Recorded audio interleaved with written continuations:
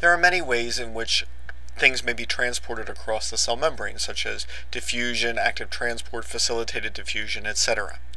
However, one of these is the process of bulk transport, where the cell will use its membrane to engulf something outside the cell. There are different forms of this. In one process, known as Pinocytosis, the cell membrane will pinch inward and engulf simply some of the surrounding cell fluid. This happens quite a great deal, especially in cells lining blood vessels. So this pinocytosis has been compared to cell drinking, where the cell engulfs fluid. The cell membrane is covered in receptors, and receptors bind to specific substances known ligands.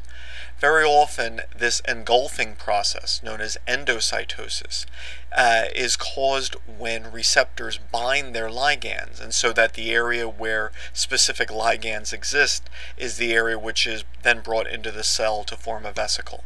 So, for example, if there are LDL receptors for LDL particles which transport lipids, when LDL particles bind their receptors, this can stimulate then the engulfing or the endocytosis of this region. This is receptor mediated endocytosis. Bulk transport may also allow a cell to engulf a large solid object. So it is a large solid object which binds a receptor, and then the cell membrane will engulf this region. Now this could be bacteria, and white blood cells or microglia in the brain could engulf this, but then osteoclasts may do this with bone fragments, and as it dissolves bone, and there are cells in the liver and spleen which will engulf old red blood cells, and so the engulfing of a large solid object, or cell eating, is known as phagocytosis. When we digest foodstuffs, we first take it to our stomachs, which is a bag of acid which has digestive enzymes, and this begins the breakdown of these foodstuffs. Cells do something similar. When a solid object is engulfed, it can then fuse to lysosomes. Lysosomes are membrane-bound structures inside the cell that are full of digestive enzymes in an acidic juice.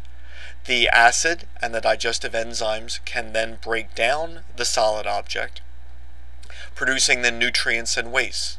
The nutrients can be absorbed into the cell, passing through the membrane of the vesicle, while the waste can wait for exocytosis to be expelled.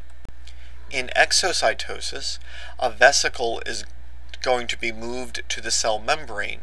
When it fuses with the cell membrane, the contents of the vesicle will be expelled from the cell. Now, vesicles are composed of the same phospholipids that the cell membrane is, so it is easy for these to fuse together. The contents of the vesicle may be waste products from phagocytosis, representing things that could not be broken down or digested. In some cells of the body, exocytosis is not connected to phagocytosis, but contains hormones or neurotransmitters, things which have been synthesized to leave the cell.